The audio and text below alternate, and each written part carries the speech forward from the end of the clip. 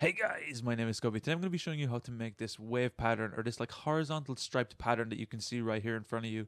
It can just add some effect to an image, or you can put it as a background of a thumbnail and put some stuff on top of it. You can really do a lot of effects with this image, turn on the opacity and put it on a different image to give that other image a different style and effect. So I'm going to be showing you how to do this today. So the first thing I want to do is select the two colors you want in your boxes like I have seen here.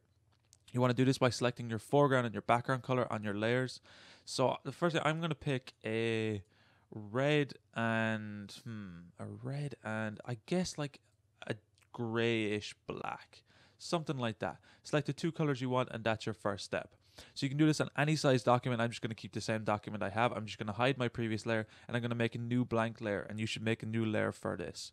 You're going to grab your gradient tool, which is over here. It could be underneath your paint bucket right here. You're going to select a linear gradient. You're going to make sure that your gradient picker is from your foreground to background color like we've selected down here. You want to make sure it's the one on the top left. So once you have all your gradient settings selected, what you're going to do is come onto your layer, and you're going to start at the top of your layer, holding shift, and come all the way down to the bottom of your layer, touching both end and bottom of your layer. And you're going to drop, and it's going to affect this gradient like this. So once you have your gradient made on screen, you want to go to filter, distort, and we're going to go to wave. And here where the magic happens really. Here we're going to be playing around with some settings to create the best preview in this box as possible. We basically want even boxes at the start and the end, and straight lines all the way through our preview. Usually I leave my number of generators to 60, and by default these are normally at the very bottom, so I'm going to put everything at the bottom and do it from scratch. So you want to play around with the wavelength, and this is where you actually set the number of generators. You can see that they kind of wave in and out, and depending on how many lines or boxes you want in your image, this is where you set it. Now you want to leave the min and the max of your wavelength and your amplitude one apart, and this is going to give it the cleanest effect as possible. So I'm going to leave it somewhere around that amount, and then I'm going to play around with the amplitude to make these lines straight. Now as you can see that they've gone straight pretty much straight away. You don't want to overdo it, so once they like get to a pretty even straightness, leave it around that.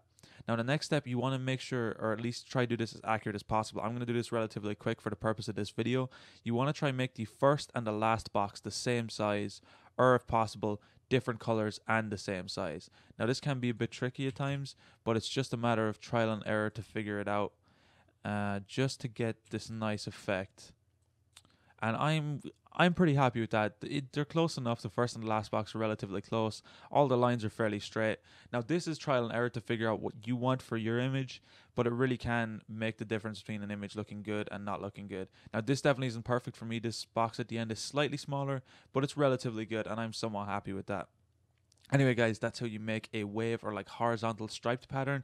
Now of course you can do some different things with this. You can change the size of it, you can spread it out and put it to an angle, so it's like literally like a diagonal effect on it, which can really just make an image look a bit more different and unique, and you can really play around with the size of this. I actually quite like that. I think that's a nice effect too.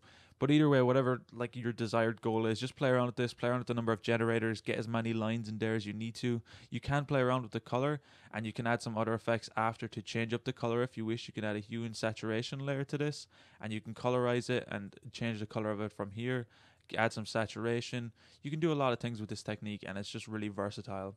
Anyway guys, thank you so much for watching. Hopefully you enjoyed this. If you did, drop a like. If there's any other tutorials you'd like to see me make in Photoshop or any other software, let me know in the comments down below. I'm going to leave a link at the top of the description to my other beginner Photoshop tutorials, and all in the playlist, so you can check those out if you want to learn some other stuff. Anyway guys, thank you so much for watching. Until next time guys, as always, keep it saucy. Peace.